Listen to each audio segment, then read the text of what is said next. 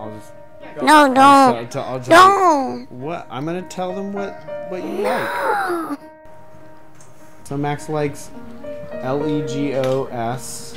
Legos. Oh man, I forgot you can spell it. Max likes Legos. Max likes karate. Right? You still like it? Yeah, but I just don't like doing it in class. Yeah, you don't like doing it in a class.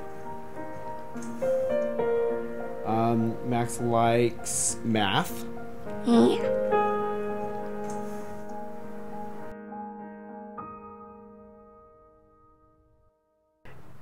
Max, in the spring and summer of 2011, was coming home from preschool with scraped knees, like almost every day. And at the beginning, it was maybe a scraped knee once a week, but towards the end, it was every day. And he was falling a lot, he was tripping a lot, and we didn't know what was going on. We thought it was a growth spurt, perhaps. Maybe it was the new shoes that we got him. And then finally one day we got a call from his school, and they said that Max had fallen down on the playground and was not able to get up. A week later, Max fell off of his bed in the morning and was unable to get up. And this was very concerning for us, and so we immediately called the pediatrician back. Max was scheduled to go in for an MRI in the morning of Friday, August 5th. And Max's mom was going to take him to the MRI. They had scheduled it in the morning, and then afterwards they were going to go for lunch and a movie. And I didn't think anything of it. I went off to teach. And halfway through the class, I called for a break. And I looked at my phone, and there's a text message from Audra saying that she's in an ambulance on the way to the hospital. And so I went to my TA and I said, I don't know what's going on, but my son's in the hospital, and so I need you to end the class. I have to leave now.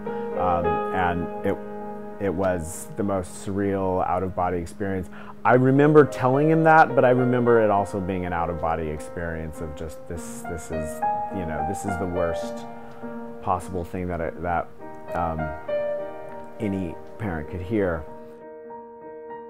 So I didn't hear back from her until I was in the car going south on the 405 towards Orange County, and I got a text from her that it's a tumor. And that's all that we knew. That was my UCLA experience, hearing about my son being diagnosed with brain cancer. Max was diagnosed August 5th, 2011, and we were in the hospital for a month.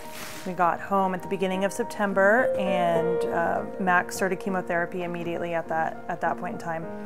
And when he came from the hospital, he was partially paralyzed. He was still in diapers, and he was. It's true. You were in diapers again. No, I hate them. Oh, I know, and you didn't like it at all. He had about 4 nightlights on in his room, and he was still really afraid of the dark. So I ran out to Target, and I got him a Cloudbee Twilight Turtle, and I brought it home, and I thought, I hope it'll work. And I don't know if you remember this, Max. I hope it'll work. And you do? Okay, so we turned it on, and Max went through all the different colors of stars. And he turned it to the green stars. Now, green is his superhero color, and it's the superpower color, because we, 3 days into our hospital stay, right after surgery, decided that we were going to eat better, that we were going to utilize healing stories instead of the dominant narrative of cancer, and that we're going to talk with Max about beating the bad guys. So green has been his superpower color. And when he turned it on to that green, the green stars were projecting onto the ceiling. He said, "Look, Mommy, they're healing stars." And then he took that turtle and he lifted it up. No, not just yet. You lifted it up to the back of your head. No, that wasn't my... And he said, what did you say? You said, "Look, Mommy, I'm healing." And at that point in time, I knew I knew that this was a really, really powerful product, and one where he felt empowered to continue with that healing narrative. So I wrote to the company at that point in time to see if we could purchase them at a discount so we could give them to other kids in the hospital. About November 2011, or the end of October 2011, I should say, the Cloud Bee company, responded that they would give us Twilight Turtles to give away to other kids. And we thought, wow, we better start a nonprofit. This is going to be it's a big sponsorship and a big relationship. So I started the nonprofit at that point, just right here in our kitchen. Soon enough, together, we are also going to the post office, and we were dropping off cases and boxes of turtles to send to kids all over the country, and it became all over the world. At this point in time, we've donated over $120,000 worth of these Twilight Turtles to kids around the world, and the Cloud Bee company is taking the relationship further, and they're actually creating a very special Twilight Turtle in honor of Max that will be available by prescription in the hospital. So it's actually going to be a medical device because of the power it has to help kids heal, and the stories we've heard from all of these families about kids who immediately are calmed in the hospital room, and they feel, a sense of home, a sense of, comfort when they're trying to sleep with all the beeping and all of the, scary challenges of being in the hospital. And so the Twilight Turtle really, really helped with that. Well, if you make this one, it's like, with the rainbow loom, we have some pretty cool things with the rainbow loom. This past fall, the fall of 2013, Max had 3 brain surgeries at that time. And after the first one, Max, do you remember this? Listen, can you put that down so you can help me? Help me tell the story. I need your help telling the story. After the first brain surgery, we got him his very first rainbow loom kit.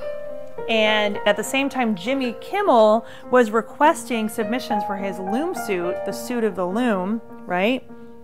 And the stars aligned, and the 4th graders at Max's school, what did they do for you, Max? They made a video, and they submitted it to Jimmy Kimmel, and the entire Jimmy Kimmel team loved the video. The theme of the video was, you got to meet this kid, right? And what did Jimmy do, Max? What did Jimmy do? He invited you to? Yes, he invited you to be on the show. So what happened? What happened when we decided to be on the show? Did they come and pick us up? Yeah. In a big black car? Yeah? And we drove up to the studio in Hollywood, right? And then you got to go on the show and you got to meet Jimmy Kimmel. Was he really nice? Yeah? Did you get to see the suit of the loom? Was it the coolest thing ever? And he gave you a loom cape. And then what else did he give you? Yeah, lots of Legos, and you got to meet Iron Man. And it was so cool. The very next weekend, we had his birthday party, which was the Loomathon, and because of the Jimmy Kimmel show, it kind of blew up. We ended up being way over capacity for the event. About 800 people attended, and we raised over $20,000 for Chalk Children's Hospital that we later donated.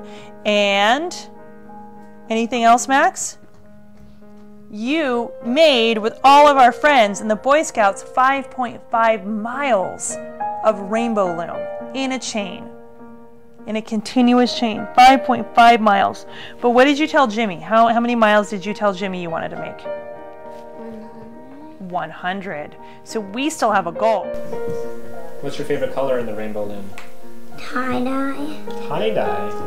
But I don't have it anymore. You don't have it anymore?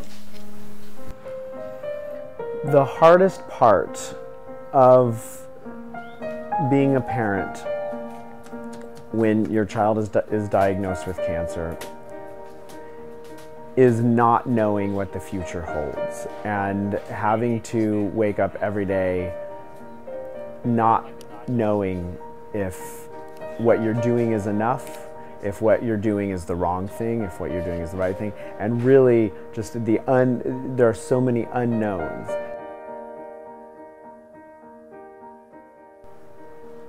There are a lot of things that I ask Max to do on a daily basis that most kids are never asked to do. And it's not easy at all. And he does it without crying, he does it without tears, and he's the strongest, bravest kid that I know.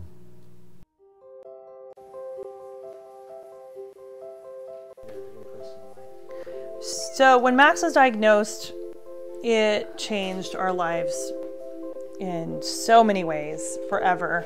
And it's a really complex and dynamic challenge because I would change that if I ever had the chance. I would go back if I ever had, the first chance, I would go back. But he has given us so many opportunities to grow and to change and to be better and to do good things in the world and to connect with the most amazing people in the world and to build a community and to be involved on a really deep level, to live more deeply, to be healthier, to thrive as a family. So in many ways, I feel like he's saved our lives and to experience his courage. Every single day I think about, well, if Max can do this, I can do whatever it may be. And so he is my hero and my inspiration. And I feel like this experience has given us depth and perspective. Life is short. You never know what is, down the road. You never know what to encounter in your future. So take it on. Take your future on. Take that next step on. Take ownership of it and do something that matters in the world. And this has given us the opportunity to just jump into life and make the most of everything.